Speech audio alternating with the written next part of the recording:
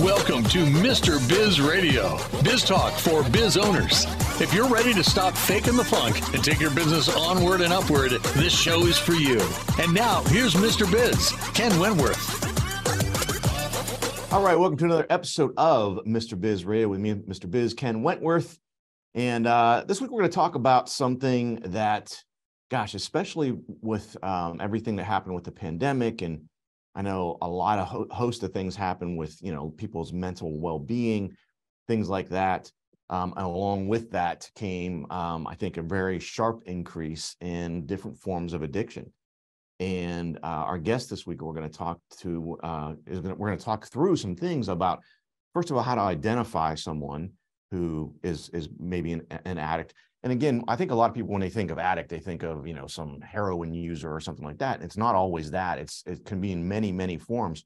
We're going to talk about how to identify those high functioning people that may be addicts, how to support them, how to love them, and, kind of digging through and peeling back the onion on it a little bit. And again, I think this has been much more prevalent since the pandemic and all the shutdowns and all that kind of stuff. So our guest this week is none other than Michaela Canterbury. She is from Alaska. She's coming to us from Alaska. She's an owner-operator of a small business. She's an attorney, writer, author of the Amazon hot new release, Sister Siren, a nonfiction about addiction, a field guide on how to love an addict. So Michaela, welcome to Mr. Biz Radio. Thank you so much for having me, Mr. Biz.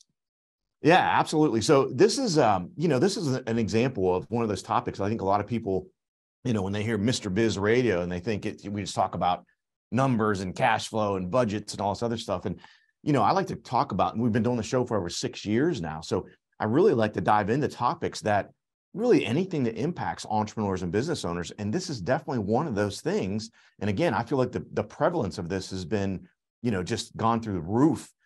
Since the pandemic and things like that, just, the shutdowns and people being, holed up in their houses and everything like that, and not having the same social interactions they had. But before we start diving into all that, Michaela, if you would, give us a little bit of your entrepreneurial journey. Will do. Yes. Well, I think I started in kindergarten when I went to school and worked with my parents. Honestly, my dad went to law school and I sat right next to him, and my mom worked as a probation officer in North Carolina, and they decided to come up to Alaska after they finished the school and kind of that work. And I was just trudging right along with them, doing those kinds of things.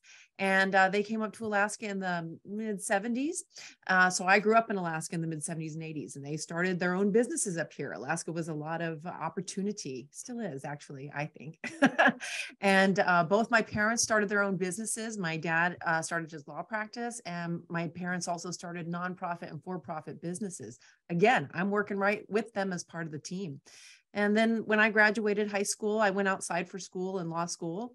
And I came back up to Alaska in the mid 90s, and I started to work in the law practice with my dad. And I also worked in those other, I taught at night. And I, like my mother taught at night, and I worked in the law practice with my dad during the day. And then I also worked in those other businesses that my parents had started up, which was providing educational opportunities for people in Alaska. And and I just, that was how I started it. And then, life comes your way. I graduated law school. I went right into working with my dad.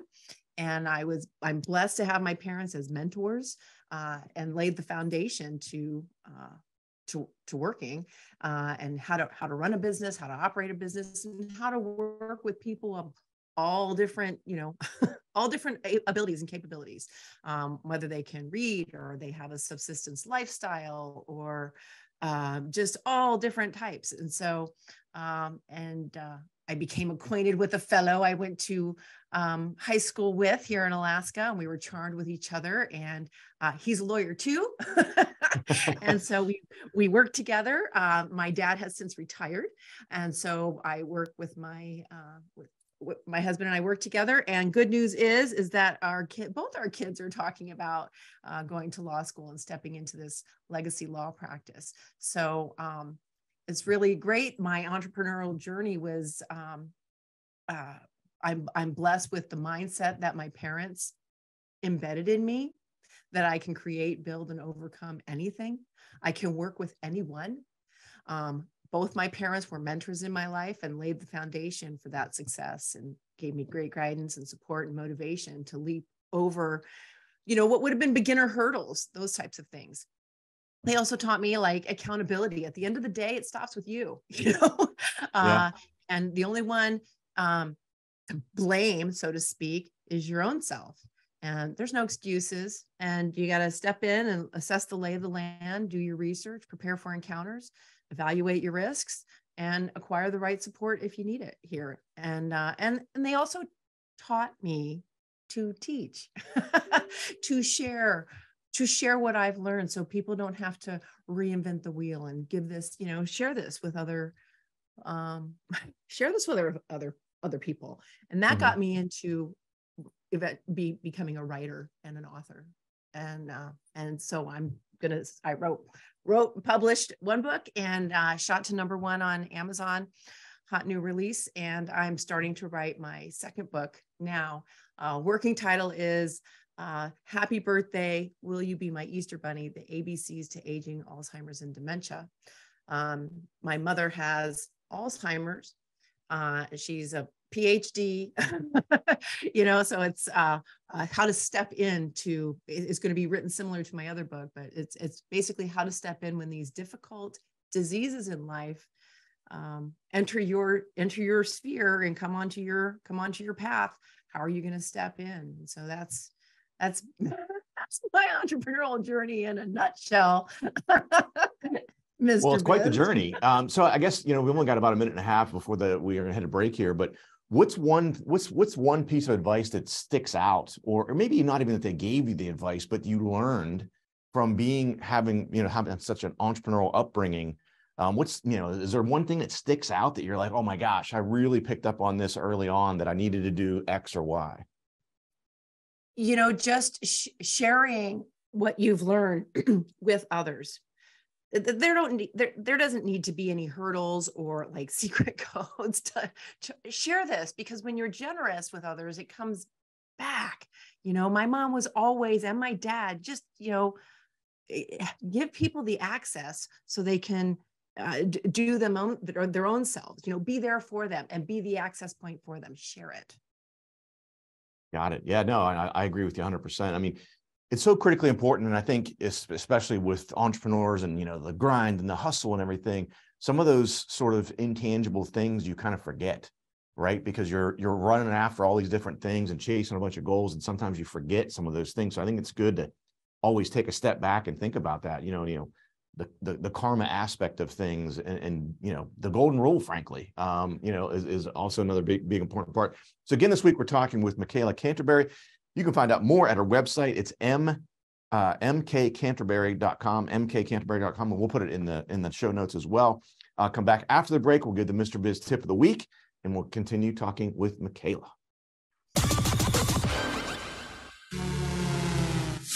If you would like to reach hundreds of thousands of business owners every week, Mr. Biz Radio can help. Our show airs globally 7 days a week for more than 25 hours across several internet radio stations, plus 20 plus podcast platforms. Also, video exposure on the new exclusive Mr. Biz Network streaming channel, which gets blasted to 100 plus streaming platforms, and the Mr. Biz YouTube channel, and our 350,000 social media followers multiple times every week. Join Mr. Biz Nation as an advertiser by emailing us at info@MrBizSolutions.com. Are you ready to automate your business? Automation is the key to scaling a business and building wealth. It's also one of the most difficult things for a small business owner to do on their own. If you're looking for help with automation, Pulse Technology CRM can help. We have an exclusive offer for Mr. Biz Nation. We will build everything for free, even if it's a sophisticated funnel. Visit thepulsespot.com/Mr. Biz for this exclusive offer. Got a question for Mr. Biz you want answered on air? Email it to info@MrBizSolutions.com. Now, once again, here's Mr. Biz. All right, welcome back to the show. It is time for the Mr. Biz tip of the week. And this week's tip actually has to do with my most recent book, Don't Fake the Funk. And I actually don't, there's a copy of it over there. Not this book, different one, but and in that book, I outline my SMAC methodology, SMAC, the acronym. And this is about what's the M in this 4-step process of achieving massive goals. And the M in SMAC stands for model expert behavior. So find someone who's already been there, done that, and accomplished what you're looking to achieve. Learn from them, follow them, watch videos, read their books. You can probably avoid a lot of bumps in the road and mistakes because you can learn from their experience, right? Maybe they made those mistakes as they were building whatever they built and achieving their goals. So definitely consider that model expert behavior. Very, very important. I do this with everything. I just had this talk with our middle daughter last night. She's struggling with one of her classes in college. And I said, find someone in class who's kicking butt, taking names. Find out. She said, well, I'm working my butt off. I said, well, that's admirable, but you got to find someone who's already doing it and doing it well. Maybe what you're studying is not the right stuff, right? Find someone and model their behavior. Critically important. So, and like I said, it just literally came up last night with a late night dad-daughter talk, pep talk in college. So that is Mr. Biz tip of the week this week. And we're talking with Michaela Canterbury. So Michaela, I got to ask you, obviously, as you mentioned in the first segment, a lot of entrepreneurial spirit with you as you were growing up and were exposed to it early. How did you shift or sort of, gosh, I hate to say that, you adapt. I don't want to use the pivot word that everyone's been overusing for the last few years, but, and I know you're still doing your law work and everything, but what I guess caused you to kind of, adapt a little bit and go down this path of, writing this book about addiction, and you're writing a book now about some other things. What sort of caused that change for you? Right. Well, addiction came into my life unexpected. I mean, as discussed earlier, I come from a family of high functioning professionals. My dad's a trial lawyer. My mom's a PhD. I'm a trial lawyer. My sister is a mental health professional. She has a master's degree in counseling, and she was a high performing college athlete. And one of us suffered from heroin and meth addiction, and the rest of us did not know. And I'm pleased to report that the story has a happy ending, that we just celebrated 4 years of my sister being in recovery from heroin and meth addiction. So this came into my life, and we needed to step in and navigate how we were going to love her. Can't stop loving your sister. Right. You just can't stop, moms can't stop loving their kids. So then how are we going to step in to navigate this? And so I wrote the book that I needed on how to love an addict, and a field guide, because I didn't know what the heck. Here I got my hockey mom car, and I'm like driving around trying to find her in Anchorage, Alaska, So I wrote the book that I needed. I mean, I tried all my lawyer tools, Mr. Biz, and they weren't working. And so I had to step out of myself and kind of do some other stuff. And that's why I wrote the book. Well, it's interesting. And that's one of the reasons why I want to have you on to talk through this, because I can't imagine the challenge. I'm an old school tough love type person, but in most situations, but I think that could probably, in a lot of situations with an addict, could really backfire and go the other way. So how do you sort of walk that fine line of supporting, but not, what's the word I'm looking for? Not being an advocate, but enabling. Thank you. Yes, that's what I mean. So how do you support without enabling? And that's got to be super difficult. Yes. Thank you for asking that, because our family went through that. And everybody in the family has a different way that they're going to respond. And so digging within your own self first, I needed to educate myself on addiction. I knew nothing, even though I sat on the Lawyers Assistance Committee, and the lawyers have this special group that supports other lawyers, which is a wonderful, wonderful thought. And I wish more businesses would have this, or more professions would have these kinds of committees that step in, not being judgy McJudgers. And that's what needs to happen. Now, in order to do that, to step in without being a judgy McJudger, you have to learn what's happening to this person. And then you need to be aware of what your own limits are. So it's kind of a two-part thing, right? Right. Educating yourself what's going on with this person, and then being true to yourself about what your limits are. And everybody has different limits. My limits are different than my husband's. And I can't put my limits on him, and he can't tell me what kind of relationship I'm going to have with my sister. And I can't tell him, right? He's going to have his own relationship. And so each person has their own responsibility if they choose to step up as to how they're going to navigate that. And it was challenging because, especially with my parents, I mean, my mom was the consummate enabler, giving my sister cash, and my dad was tough love dude, you know? Yeah. and then I'm here in between, and I'm trying to effectuate. And then we didn't know it at the time, Mr. Biz, but when my sister was in active addiction, I can now see in retrospect that was the beginning of my mother's Alzheimer's. So at the time I was thinking, and my mom's a PhD, you know, right. And the way she was reacting, you know, head of her department at the university, had these other businesses of giving education to people and GEDs and things like that, a grant writer. And I'm like, her response is crazy. But then I rationalized it like, this is perhaps emotional overwhelm by a mother, you know, PTSD, which it could be all of that, you know, Sure. Which are also all symptoms of. So anyway, that's just to illustrate how everybody has their own limits, and you've got to respect other people's limits. You can't be telling them what they should do. Don't be shooting on other people, especially the addict, you know, just stepping in with love.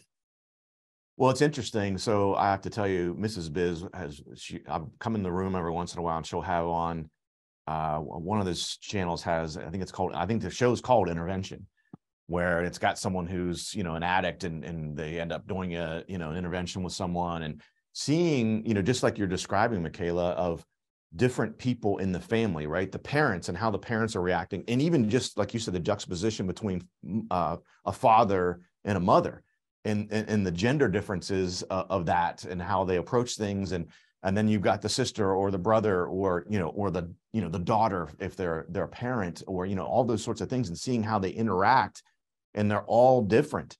And then seeing how the addict reacts to some of those things. They may take feedback pretty easily from, let's say, a sibling, but maybe the judgment from mom or dad just crushes them, right? I mean, so, you know, I've seen it on that show before, here and there, when my wife has watched it, is, you know, how that comes in. We're going to hit a break here. I want to put a pin in that, as they say, and we're going to continue talking with Michaela after the break. How would you like to have direct access to Mr. Biz to help you run your business more profitably and more efficiently? At MrBizSolutions.com, you get live access to not only Mr. Biz, but also several of his hand-picked and trusted business experts, each with 20 plus years of experience to help you optimally manage and grow your business. That's just the start of where Mr. Biz Solutions begins. Learn more at MrBizSolutions.com. That's MrBizSolutions.com. Business owners have a continually growing to-do list with little time for revenue-producing activities. With Check Off Your List and their experienced team of virtual assistants, you can focus on growing your business. Visit checkoffyourlist.com to learn how Check Off Your List's skilled team can handle your day-to-day tasks like social media, bookkeeping, calendar maintenance, and much more. Contact Check Off Your List at checkoffyourlist.com or call 888-262-1249 to see how their virtual assistants can help you live to work rather than work to live. Check out all three of Mr. Biz's best-selling books at MrBizBooks.com. Now, once again, here's Mr. Biz. All right, welcome back to the show. And again, this week we're talking with Michaela Canterbury. You can find out more at her website. Check out all the different things she's got going on, mkcanterbury.com. And again, we'll put it in the show notes as well to make it easy for you. She is the author of Sister Siren, a nonfiction about addiction, a field guide on how to love an addict. So let's start with one of the things that I think is critically important, right from the get-go. How do you spot someone who's a high-functioning addict? I know we had someone on, a guest several months back now, that himself is a recovered addict. He's, I think, 14 or 15 years sober now.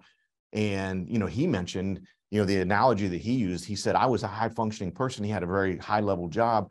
He said, he said, you're ever putting on a shirt that has buttons on it and you get all the way to the top and you're like, oh crap, I'm one button off. You don't realize it until you get to the top and you're like, oh geez, I'm off, right? And that's how he described it. He said, you're high functioning. And so a lot of people don't pick up on it. So what are some things, Michaela, that are sort of those warning signs or maybe some of those yellow or red flags? Yes. Again, another very important question. And this was, I can see this in retrospect. I see this in hindsight now. At the time, I did not know because I'm in the helping industry. I'm always helping people overcome injuries and such. So in retrospect, I can tell you that there was always a crisis, whether it was a car accident or a flat tire or things were stolen. And just a general inability to manage life. Losing track of when bills are due, not keeping appointments, always being late, a lot of legal problems, evictions, arrests, so that's one. There always seems to be a crisis or things are overwhelming. Also, you mentioned the one button off, their appearance. How they dress. With my sister, I started noticing changes in her skin. I know that now. I can see that now. She started dressing different, always long sleeves, layers. She was disheveled. She was covering up the sores on her bodies. And so when she did wear shorter sleeves, things, just seeing bruises or wounds, her skin and her complexion, also picking her hair, pulling at her hair, things like this. And to the point where her eyebrows were actually coming off and she was combing her hair over to cover that up. I mean, my sister's a beautiful woman. And so I just noticed, oh, she's styling her hair different. Or if I would bring it up, she would say, yeah, I have a dermatological condition that I take medication for. And I'm like, okay, I can see this in retrospect now. The teeth, the changing of the teeth, and twitching and nodding off in meetings or twitching and those kinds of, so that's another, is their appearance, their mannerisms and behaviors. I mentioned earlier, everything's overwhelming, like an inability to hold a job, inability to manage life, the legal problems, mood and behavior changes from, being reactionary, and toggling between panic and rage, medical conditions, sick all the time. I now know that to be, my sister was always sick and I would make the chicken noodle soup and pumpkin cookies and she'd never invite me into her apartment. So I just leave it there, but I now know she was dope sick, and that was the being sick all the time. Yeah. Later, not showing up, isolating. She began to withdraw from family activities and wouldn't come for kids' birthdays and holidays. Or we would have a standing date where that's what our family does. Like I now have lunch with my dad every Friday. Sundays are for my mom, and Friday nights are my sister. We have sister dates, but she was not showing up. And she would just leave me hanging out there, and not get back to me or have an excuse or have our mom say, oh, she's got too much to do, too much work to do. And you just kind of see their light going out. And the toggling between the high energy to low energy and rage or panic and placidity. They got new group of friends. You're noticing kind of hanging out in the parking lot. Always asking for money is another thing. Yeah, I could see that. So right along those lines, I guess, what are some common myths that come along with how people think about addiction or addicts? Yeah, another great question. Junkies and addicts are not always heroin addicts under the bridge, and it's not a choice. You don't know, so I'll tell you. With my sister, she sustained like I mentioned earlier, she was a high performing athlete. And she broke her ankle at the Arctic Winter Games, which is a serious injury. This was in Canada, and they put her on hydrocodone and oxycodone at the age of 13, and she's on a morphine drip. And shortly after that, she was assessed with ADHD. And so her body, mind, and spirit learned at a young age, being dependent upon medication, something outside of herself. There was no choice in the matter. And my parents were just doing what the doctors told them to do. Sure. And then, so it lays its foundation, at least in our case, it laid that foundation at an early age. And it grew from there. And I mean, she was doing everything, and we did not know. Coaches didn't know. I mean, we're in a small town in Alaska, and she's getting good grades, and it followed her through college and to grad school, to the point where it just, I mean, she was on the streets and homeless, and that's, but the addiction kept revving, and we didn't know. So a common misunderstanding or myth is that addicts are just, junkies under the bridge, and that and that it's a choice. She had no choice in the matter. Yeah. So I guess along those lines, and we've only got a couple minutes here, but what are some things, maybe one or two things that we can take away from this, that on how to support an addict without enabling, like we were kind of talking about a little bit earlier? Yes. Educate yourself on their addiction, and like defining your limits and what you can do. For example, like if you're in the workplace and you're in HR, does the health insurance cover rehab? Can you step in to help this addict that you love, or that's in your atmosphere, or their family? I mean, their family needs support too. Sure. Show up, hold space, and don't be a judgy McJudger. And please don't tell them what to do. Nobody likes to be told what to do, but just offer what you can do, whether it's being an accountability partner, whether it's being their emergency contact, talking with their family and their coworkers, and setting expectations that are attainable. Maybe sponsoring sober events, learn what their triggers are. And have options that don't trigger them, and distancing them from people that are antagonistic or triggering to the addict you love or their family. Yeah. Well, I think a lot of that, especially the latter thing you mentioned there, is, that whole, the Jim Rohn, you're the product of the 5 people you spend the most time with. If you're hanging out with people who are living that lifestyle, it's going to be extremely difficult for you to pull yourself out of that. So I think that's another critically important thing. Again, we're talking this week with Michaela Canterbury. You can find out more on her website, mkcanterbury.com. Michaela, unfortunately, we're out of time, but thank you so much for coming on. I really appreciate it. Thanks for having me. It was great. Absolutely. Guys, well, thanks for watching. Thanks for listening. I'm sure you love the show. Have a great week. And as always, don't forget, cash flow is king. To become part of Mr. Biz Nation, follow him on all social media platforms, or never miss a show by going to MrBizRadio.com. If you prefer free video content, visit the Mr. Biz YouTube channel, or check out his streaming channel, which is available on 100+ streaming platforms at MrBizNetwork.com.